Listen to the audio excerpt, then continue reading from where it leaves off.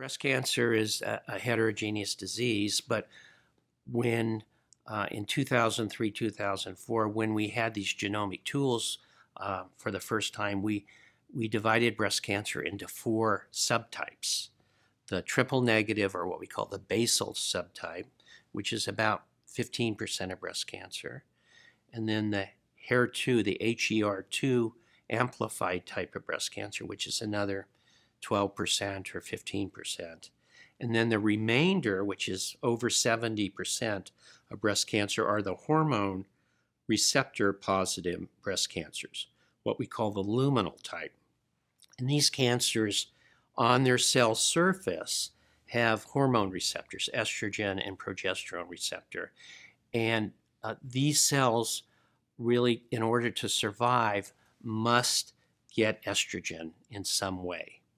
And so our therapy to prevent these women from, these tumors from getting estrogen, is to use either a tamoxifen-like drug, which is an estrogen molecule which goes right onto the surface receptors and blocks them very tightly. And so the cell, in a sense, doesn't get the, quote, fertilizer it needs. It kind of suffocates and it dies. But it takes time to do that.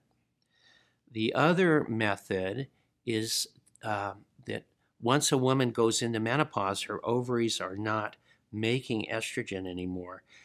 The tumor can be kept alive. The cancer cell can be kept alive from a small amount of estrogen coming from the adrenal glands.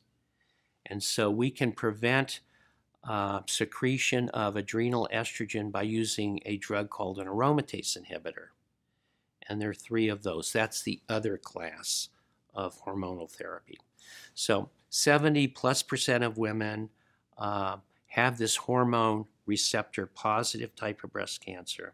And almost all of those women are prescribed in the beginning tamoxifen.